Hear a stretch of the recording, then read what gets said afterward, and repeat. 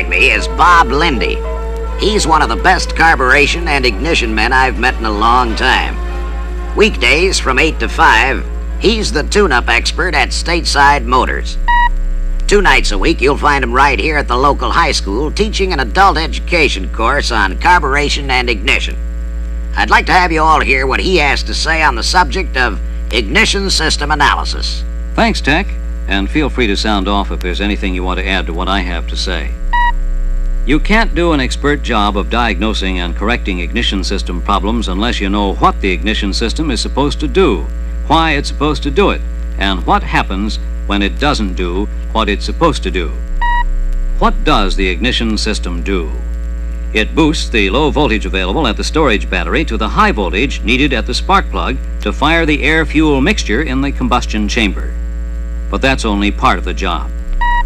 The ignition system must also control the timing of the spark for the best performance under all operating conditions. The ignition system is divided into 2 distinctly separate circuits. The low voltage or primary circuit starts at the battery and includes the ammeter, ignition switch, ballast resistor, primary winding of the ignition coil, the condenser, the distributor contact points, and the necessary connecting wires. The secondary or high voltage circuit begins at the secondary winding of the ignition coil and includes secondary ignition cables, the distributor cap, the rotor, and the spark plugs. Once you understand the function of each of the ignition system components, as well as the possible malfunctions of these units, you'll find it a lot easier to diagnose ignition troubles. So let's go through the system, 1 unit at a time. The battery is the source of electrical power for cranking the engine and operating the ignition system. It also provides the power for the lights and electrical accessories. There are 4 common causes of battery trouble: a cracked case or cover, continued undercharging or overcharging, neglected maintenance and service, and an undercapacity battery. Whatever the reason, a battery in poor condition will cause starting and ignition problems. Battery testing and service is the subject of another session in this series. However, the battery should be inspected and tested as part of every tune-up or ignition job. I'd like to put in a word here. Don't take battery condition for granted. There's no excuse for not testing. With a wide variety of battery test equipment available, the only question is, which one to use? What's your choice, Bob?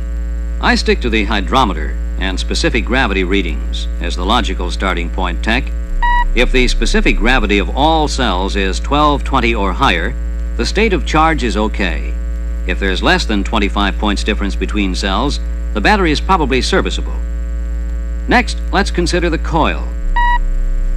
The ignition coil increases the low voltage available at the battery to the high voltage needed to jump the gap at the spark plug. Under actual operating conditions, the output voltage is determined by the amount needed to cause the spark to jump the plug gap. This varies from about 5,000 at idle to about 15,000 volts at higher speeds.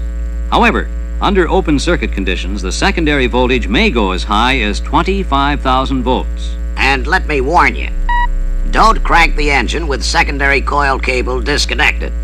The high open circuit voltage will damage the coil. If you want to keep the engine from starting when it's cranked, disconnect the primary wire from the distributor side of the coil. Using a jumper to short out the primary can overheat the coil. Disconnecting the hot coil lead can cause fireworks. Speaking of coil connections, the coil must be connected for the correct polarity. Battery to the plus terminal, distributor to the minus terminal. Here's why coil polarity is so important. The spark jumps the gap at the plug more easily when the electron flow is from the hotter center electrode to the cooler ground electrode. Reversing the coil leads causes the spark to jump from ground to center electrode, and this may require as much as 40% higher voltage. Here's a clue to wrong polarity. If you're using an oscilloscope and the pattern's upside down, check the primary connections at the coil. Either these connections are reversed or the oscilloscope isn't hooked up right. Actually, there's no excuse for incorrect connections at the coil, but it does happen. I'm afraid it does, Tech. Now, a special ballast resistor is connected in series in the primary circuit. It limits voltage at low speeds but allows an extra margin of ignition voltage for high-speed driving. Limiting low-speed voltage increases ignition contact life and lowers coil operating temperatures. Don't try to cure an ignition problem by using a bypass or jumper around the ballast resistor. You may get a hotter spark at low speeds, but the ignition points won't last very long. On the subject of ignition spark, spark intensity provides a quick clue to possible ignition troubles.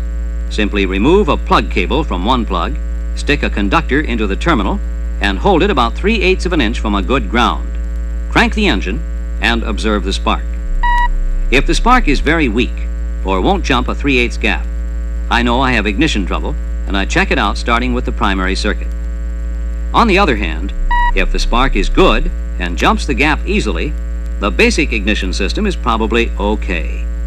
If the complaint is hard starting or amiss, I check the spark plugs, secondary cables, and the fuel system. Next, let's tackle the condenser. The condenser does two things. It helps the coil develop higher voltage because it speeds up the collapse of the magnetic field when the ignition points open, and it reduces arcing across the ignition points. The only sure way to test condenser capacity is with a condenser tester.